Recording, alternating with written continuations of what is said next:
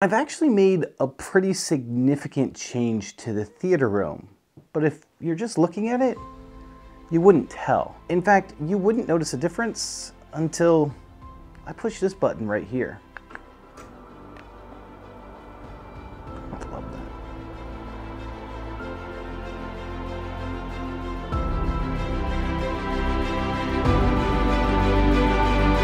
This is the VIvidstorm S Pro, and it's a floor-rising projector screen that's not only cool, but it actually makes the picture quality of my projector significantly better as well. Now for the astute eye, you're gonna notice I actually have two projection screens in here. I have the white screen in the background, and of course this VIvidstorm screen, which is a little bit darker color. And that's because the VIvidstorm is actually considered a high contrast screen.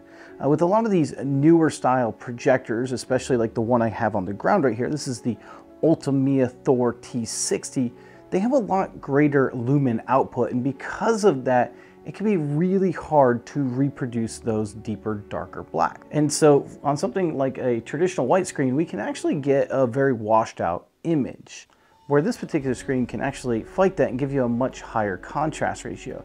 If you take a look at the same image being displayed on both of these screens, you're going to notice that the image quality on the VIvidstorm is significantly better. In fact, I actually tested the contrast ratio, and I actually got about a 30% higher contrast ratio from the VIvidstorm than I did the traditional white screen. And it just really goes to show you that picking the right screen for your projector is really important.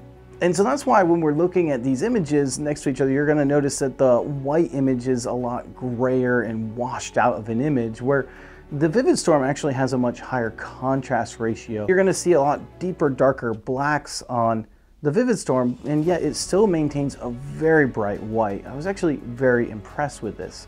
Now, I didn't expect to see and or measure as big of a difference as I did off the traditional projection screen versus this VIvidstorm screen, at least not in the dark. I was really surprised by that. The VIvidstorm screen is equipped with ambient light rejection technology, which allows you to use it with your lights on. You're going to notice that the traditional theater screen absolutely did lose a lot of that color, and the picture is starting to get very washed out.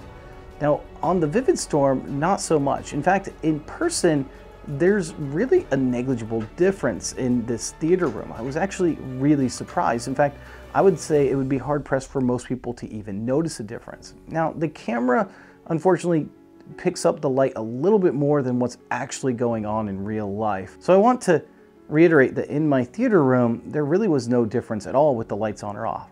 Now, it is important to note though, my theater room is a completely light controlled room, and the bulbs in here are not very bright because it is a home theater setting. In fact, there's only 2 light bulbs in the entire theater. So keep that in mind. I did want to go ahead and move this down into my living room. Now, my living room is basically a huge sunroom. We have 9-foot ceilings with huge windows on both sides of it. And of course, no houses and no trees nearby. It basically gets full sunlight all the time. In fact, we rarely, if ever, use our lights throughout the day. So this is what I would consider probably the worst possible place anyone could put a projector. And I never thought it would be possible to even have a projector in this style of room.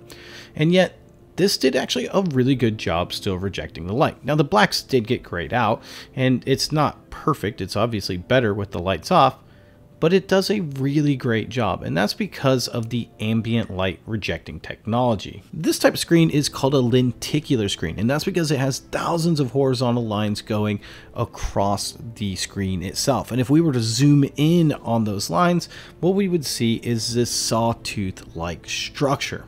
Now, the way that this works is that it has a ledge, and any light coming from above will be rejected, and that's based off of that design. Now, you might be wondering, well, why, if I have my lights on, does some of the light not get rejected? And that's because the way that this screen works is it's designed for an ultra short throw projector. So if you take a look at that sawtooth structure again, you'll notice that any light being directed below it will be pointed back to the viewer, and that's because that's where the ultra short throw projector sits. And unfortunately, not all of our lights come directly from above. Some of them come from the sides and some of them come from the bottom or from the floor. It's because light is reflected and it reflects off of other surfaces. And so that's the light that you see on the screen. This is a really cool technology, and it's allowing us to be able to use these projectors and get much bigger screens in our living rooms that we never thought was going to be possible before. So I tell you that to make sure that you understand the expectations of what the screen can and can't do. In all reality though, when I was watching this in the living room, I could watch TV shows just fine. Bright movies, things of that nature. But when I started watching more darker content, it was a little washed out, with the blacks being more of a gray. Having said that, I never thought it would be possible to watch a projector in that room, period. So for that, I was very impressed. Now, not everyone has an ultra short throw projector like this, but they might want an ambient light rejecting screen. No worries, VIvidstorm sells a bunch of different types of screens. They sell some fixed frame frames, and they sell even more of these rising screens, and even some that come down from the ceiling. Now, I'm a huge fan of these types of motorized screens because the possibilities of what you can do are pretty endless. You can build it into a stand where it's hidden and no one ever sees your television until you want them to, or until you want the cinematic experience. I love that idea because it allows you to design your room how you want to, and not necessarily around your television, which is really what a lot of people are doing right now. Now, if you do decide to hide the screen in like a stand or in the ceiling or something of that nature, you're gonna need to control it.